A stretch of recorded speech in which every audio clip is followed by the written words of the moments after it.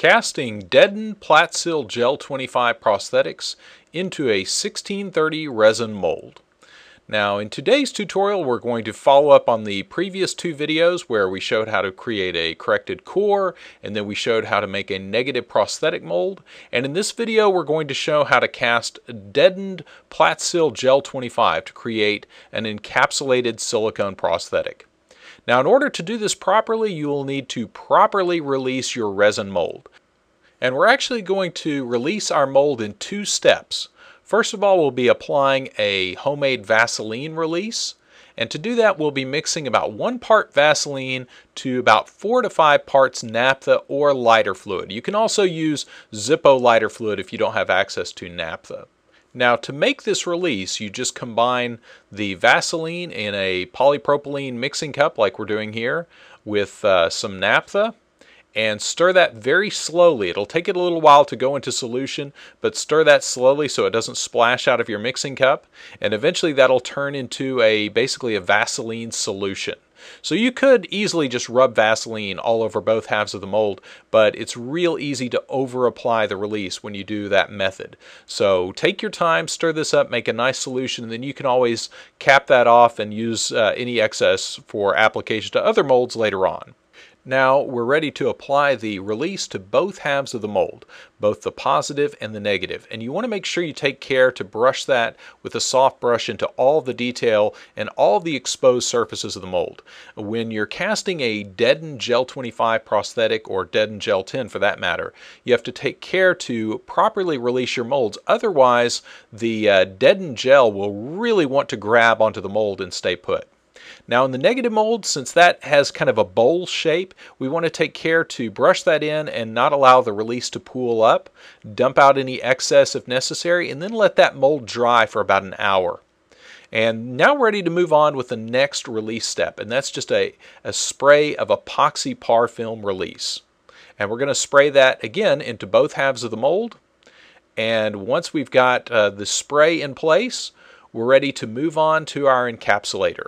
And I always like to let the mold sit for a good 30 minutes to an hour after I've released it to make sure that the release is off-gassed and doesn't interfere with the cap plastic. Now for our encapsulator, we'll be using Super Baldiez cap plastic. And Super Baldiez, as opposed to the regular Baldiez formula, is alcohol soluble. And it must be broken down with 99% alcohol. You can't use 91 or 70%. You must mix it about, for airbrushing, about 1 part Super Baldiez to about 4 to 5 parts 99% alcohol. And you can also use regular Baldiez for this process. Just remember that regular Baldiez breaks down with acetone versus 99% alcohol. Now, just like when we were mixing up our own release agent, make sure that you take time to slowly stir in the Super Baldiez. If you mix this too vigorously at first, it'll splash out and possibly throw off your ratio or just waste material. So take time to stir that up slowly and let that Super Baldiez go into solution. And once you've got that mixed up, you'll find that that proportion of about 4 parts alcohol to 1 part Super Baldiez is a good consistency for an external mix airbrush. Now it should go without saying, but make sure anytime you're spraying material like this, especially something with 99% alcohol or naphtha or any other type of petroleum solvent, make sure that you work in a well-ventilated area. Any kind of airbrushing, even spraying water-based materials, you always want to work in a very well-ventilated area. You do not want your lungs to be full of cap plastic. So, now that I've said that, moving right along, this is the world's cheapest, crappiest airbrush. I get these little guys from Harbor Freight, and they're great for spraying in cap plastic. You adjust that little knob on the top of the little bottle of cap plastic to adjust the spray, and then you're ready to spray it into your negative mold. Now you just need to apply your cap plastic to the negative mold. And we're going to actually spray in about 4 to 5 layers, but this is actually just 1 layer that we're doing right here. So what you're seeing here, you're actually going to do 4 to 5 times, and you can always check your thickness later on to make sure that it's adequate. but it will take about 4 to 5 layers sprayed in like that. And then once you've sprayed in your cap plastic, you want to allow that to dry at least an hour before you cast your prosthetic. You don't want any of the alcohol that's flashing off from that cap plastic to interfere with the curing of your Gel 25. And speaking of Gel 25, once you've applied your cap plastic and let that dry, you're now ready to measure out your Gel 25 and deadener LV and pre-pigment all of the components. Typically for a project like this, you'll be running several prosthetics, so it's a good idea to go ahead and measure out more than you're going to need and color it all at the same time so that all of the batches, all of the prosthetics wind up being the same color. Now to do that, what we're going to do is we've marked several mixing cups, A, B, and DLV for deadener LV. And I'm just going to pour out about 150 grams of A, 150 grams of B, and about 300 grams of deadener LV. And of course, the LV on deadener LV stands for low viscosity. This system for a lot of prosthetics like this does not have to be vacuum degassed. It's a very easy system to use. Now to color our Gel 25, we're going to use a combination of silicone pigment and flocking. And the reason for that is silicone pigment by itself gets a very flat, uniform color that's translucent, but it's a very flat, uniform, too flat and too uniform. So what the flocking does is give it a little bit more character so that even in close-up photography you can see dots of different colors. So the nice thing about flocking is also, since it is a fiber that doesn't dissolve, it doesn't affect the translucency of the silicone. So we're going to add a little bit of the flesh tone flocking, and a little bit of the tan flocking, red, yellow, and even a tiny little bit of blue. And we're going to add the same amount to all the different components, roughly. I mean, you want to be as close as you can get it. And the whole point of this exercise is by getting the A, B, and the deadener LV pigmented roughly the same color, then when we mix those all together, we don't have to worry about any major color change. And that way we can make sure that our prosthetic doesn't get too translucent or too opaque when we put all the components together. Now you'll notice we started with white silicone pigment, and the reason we did that versus a flesh tone is when I'm working with flesh tones, if I'm matching flesh tones that are fairly fair, I like to start with white as a base and then add flocking to that to gradually darken it. If I start with our standard flesh tone, sometimes that's a little too dark for some skin tones that I'm trying to match. So when in doubt, if you're doing very fair skin, people start with a little bit of white silicone pigment and then work up from that point. Just remember that anytime you're working with a translucent material, you can always make it darker, but you can't make it lighter. So it's always a good idea to err on the side of slightly more fair than it really needs to be. Now, once we've mixed the flocking and silicone pigment into all of our components, we can adjust that if we need to. We can add a little bit more flocking or a little bit more pigment as needed. And we're ready to go, ready to measure out our silicone to make our prosthetic. Now for this particular prosthetic, we're going to deaden this quite a bit. We're going to use a ratio of 1A to 1B to 2 parts deadener LV. So for this particular batch, I mixed up 50 grams of part A, 50 grams of part B, and 100 grams of deadener LV. Now with the deadener LV added, you're going to have a working time of about 7 minutes and a demold time of right around 1 hour. So remember that you want to work precise and fast.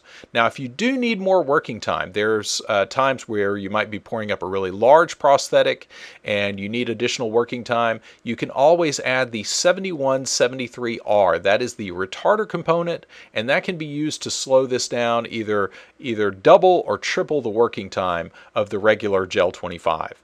So remember, when we've mixed up Gel 25 1A to 1B to 2 parts deadener LV, that we're going to have a mixing time or pour time of about 7 minutes and then a demold time of about an hour.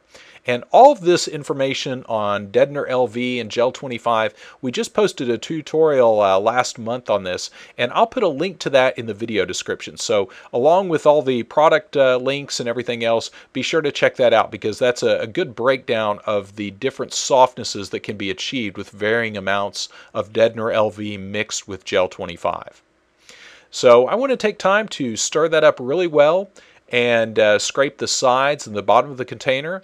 And once I've mixed that up, I'm ready to pour that into my negative mold. And again, since that negative mold is basically the shape of a bowl, it's very easy to just pour that in. And the way this mold was designed is just to pour that into the negative mold and then take that positive core and press that in and displace any excess material into that overflow area and into those little those corner areas where that extra silicone can escape out of the mold.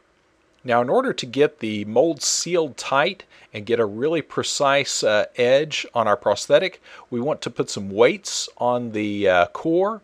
And this is one of the reasons we did that little trick I mentioned in the previous video from the Neil Gordon workshop, where we create that core and the negative mold so it sticks up about 3/8 inch proud from the surrounding mold. And that allows us to be able to put a lot of pressure just on the core. Now again, our demold time is right around an hour for a piece like this. You can always check that overflow and make sure everything is cured properly. And once it's cured, you're ready to dust that with some baby powder, because any of that exposed deadened Gel 25 will feel tacky to the touch. And that's okay. That's different from it feeling sticky from being uncured or oily because it didn't cure properly or having cure inhibition. The surface tack to that is necessary for it to function as a prosthetic in conjunction with the Super Baldiez. So powder it, and that will remove that surface tack that you find with the really soft silicone gels like that. And then we're going to carefully peel back that excess and then gently pry this out of the mold. And you want to be very careful here to take care not to tear your prosthetic if you have really thin edges.